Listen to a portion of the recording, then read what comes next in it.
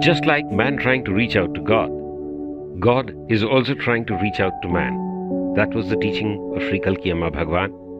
And now we move to the miracle, that of Jewel from New England.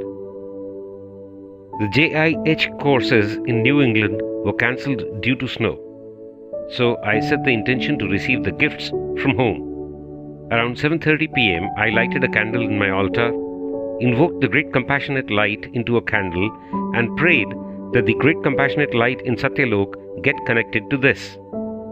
I did the contemplations briefly, said my prayers, received the Diksha from the light, and rested in Shavasana. Then I got up, expressed my gratitude, and picked up my mobile phone to select a song to dance to. Well, when I opened my music library, there was a song in there that I had never ever downloaded, never seen, and never heard before. I have no logical explanation for how it got there. The title was unbelievable. Kalki is with me. I listened to the song with utmost devotion.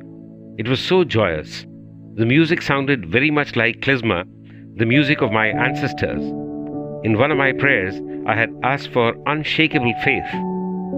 This miracle surely proved to me, without an iota of doubt, that Sri Kalki is with me.